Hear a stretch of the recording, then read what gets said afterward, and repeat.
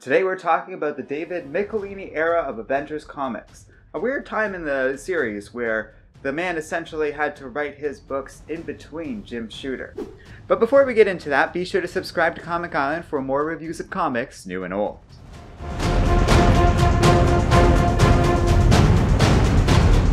As mentioned, the Jim Shooter era I did not find particularly good, but I also found it quite confusing. As the man rose up in prominence at Marvel, Jim Shooter kind of came and went from the Avengers series in a way no other writer in the history of the Avengers ever did. Because of that, other writers, including the likes of big names such as Tom DeFalco and Marv Wolfman, would occasionally fill in. Well, most of what I'm referring to there are individual issues featuring guest writers. One man, David Michelinie, wrote a slew of Avengers books pretty much in between Jim Shooter's run. And I wanted to take a bit of time and talk about the Avengers books not written by Shooter from this time period, because they're just so distinct and different. They feel worth talking about and grading separately, though it should be noted that it is very clear as Shooter gained power over the Avengers series and Marvel itself, his vision of the Avengers team increasingly took hold, even beyond Avengers books that weren't exactly written by him. Editors have a lot of power, and Jim Shooter was famous for wielding it, driving many talented people away from the company with this behavior in the years to come. The shame of it all is that there is a very different version of the Avengers floated around by David Michelinie before Jim Shooter had fully taken control. And yes, this video is coming down just as hard, if not harder, on Jim Shooter than the previous round all about him, but what can I say? He's the villain of this story. Starting around issue 181 and continuing until things go south in the late 190s, Michelinie shows a version of the Avengers unlike anything we've ever seen before or since. It really comes down to book number 181. In it, we're introduced to some new ideas that, to Shooter's credit, had been slowly percolating during his initial run with the series. The government is threatening to revoke privileges the Avengers enjoy as part of America's perennial superhero team. So they are assigned Henry Peter Gyrich in order to restructure the team and comply with certain government standards. In response to the by then bloated roster of Avengers floating on and off the team, things are trimmed down to just 7 members. 6 established characters joined by newcomer Falcon. Installed on the team as an overt move of affirmative action on the part of the government, while many other long-standing members were suddenly, and without ceremony or anything, just dismissed. The dynamics here I find really interesting. This is by far the most an external body managed to restrict and control any iteration of Avengers to date. I really would have liked to see that idea explored more than unfortunately it really was around this time period, as it has a lot of potential to it. Adding to that was Michelinie's strong ability to zero in on character dynamics, leading to a fun sense of an active team worth following issue by issue. Falcon joining the superhero team was particularly notable because he was very much aware and annoyed by the fact that this was done solely because he was black. Yet he joins the team just the same because Captain America is his friend, and Sam Wilson, more than anything else, is a good partner. Meanwhile, Michelinie really brings the series back in a way I feel it had been dormant ever since the days of Roy Thomas almost 100 issues before. Roy Thomas, by the way, wound up being one of Jim Shooter's many casualties as he took over as editor-in-chief at Marvel. Michelinie immediately sets out to take us on a fun, worthwhile series of stories, even exploring Scarlet Witch and Quicksilver's origin in a fun way that ultimately led to those two characters' histories being practically indecipherable. The man took full advantage of talented artists like John Byrne and Sal Buscema, by then established Avengers creators who I feel languished under Jim Shooter, and right away you can see them sort of return to life with Michelinie's writing. In a way I really feel is absent from the Shooter books, even though we're talking about the exact same artists. At the end of the day, it really doesn't matter how good those artists are if they're drawing a poorly thought out or uncreative story, which was Jim Shooter's problem for vast swaths of his time with the Avengers. He never had untalented artists, but he wrote very poor scripts. Michelinie and the other writers, on the other hand, tell us these fun and vivid stories where the artists flourish, and the stories suddenly feel a lot more like Avengers books. This goes beyond Michelinie and definitely includes the likes of virtually every other guest writer around this time period.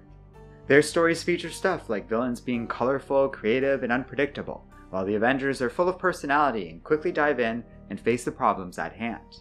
Michelinie found a fun combination of characters, new and old, to fill out the roster. added a whole bunch of interesting political dynamics, and it's always fun to see Hawkeye get hilariously rejected from the team and throw an absolute fit over it. The shame of it all is it ultimately doesn't go anywhere, and this fun dynamic really feels like the eye in the middle of Hurricane Jim. A brief moment of peace before everything in the Avengers series went horribly wrong. You could see as Jim Shooter gains power in the company, David Michelinie's ideas take more and more of a spot in the back seat. Almost right away, the Avengers escape from government oversight. And though it's a cathartic moment to see Captain America reassert control over the team after Gyrich was being so antagonistic, the promise of exploring the cool idea of a government really controlling the Avengers is abandoned far too quickly in the process. The new, more focused roster also gets quickly abandoned. This is what I mean when I say Jim Shooter was having an effect on Michelinie's version of the Avengers, because over time, they start to resemble Shooter's ideas more and more, which leads to a visible dip in quality, even from the books not specifically written by Jim Shooter. The thing I find most frustrating is when Michelinie seemed to have the most control over the Avengers. He was writing something that reminded me a lot of acclaimed series Justice League International. Both runs involved radically changing the existing team, making things more grounded and character-focused, all the while taking on a certain quirky flair to it. But I bring up Justice League International for a very specific reason. That was produced at the end of the 1980s and was quite influential in how superhero team stories were told from then on out. Michelinie's run largely takes place in the late 70s and early 80s, meaning that Marvel could have preempted the series by nearly a full decade if they had gone in this direction. That could have really changed the history of both Justice League and the Avengers at both Marvel and DC, in a way that could have very well been for the better. Sadly, instead we got Avengers number 200.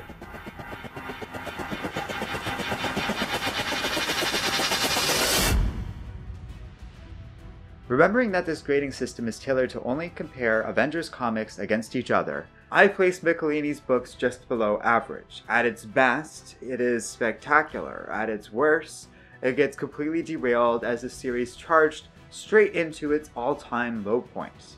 There's some cool ideas, phenomenal artwork, and exciting moments, but sadly none of it lasts very long. Though Michelinie wrote many Avengers comics, either around or even with Jim Shooter, it's clear that the more Jim Shooter was involved, the worse David's books got, and the more his ideas were being washed out. As such, even though David wrote at least 25 or so Avengers books, I'd say about only half of those are really worth reading. If I haven't made it abundantly clear by now, I don't rest a lot of blame on David Michelinie for this era of Avengers comics and the problems it suffered. I could be wrong, and I see people disagreeing or having their own interpretation of events. I'm really just going by comments people have made years later and what I can get out of the books themselves. But to me, this is how I've come to view the Avengers around this time period as they moved into the 1980s. Furthering this is that Michelinie would return to the Avengers on occasion as a guest writer in the future, and always did a good job. I believe the man had all the great signs of a writer who had the potential to truly reimagine the Avengers into something we still haven't really seen to this day, and never really got a chance to do so to begin with. I might go so far as to argue the biggest tragedy in the entire history of the Avengers publication run was that Jim Shooter for a long time defined the team's history, while David Michelinie, sadly, does not. Just the same, we are grading the final product, not the potential of these comics. Like it or not, it should be recognized that Avengers history simply wouldn't be the same without the missteps, and there's really no changing that. If I were to be able to wave a magic wand and wipe away the Jim Shooter era, well, we very well could wipe away the MCU in the process, or so much more. You never really know. So setting aside hypotheticals, we are looking entirely at the raw quality of the David Michelinie Avengers comics. And while they're a fun read for the curious, or those who want to see a little bit of Avengers editorial history for themselves, and judge whether or not I correctly interpreted the situation, in the world of Avengers otherwise, you could do a lot better, since a lot of the cool parts of this era didn't last very long and are hardly explored here. A C grade should reflect this sort of middling opinion I have of this particular run of Avengers books. It has some strong moments of storytelling quality, but it never really came together into a proper run of Avengers titles fully worth your time. It is far better than anything Jim Shooter did, and that's why we definitely were going to talk about it separately from him. And I would argue it is even better than Steve Englehart's take on the Avengers from before Jim Shooter. But compared to the core history of the Avengers in the first 150 issues, or a bunch of comics we haven't talked about yet, David Michelinie's Avengers, unfortunately, comes up a little short.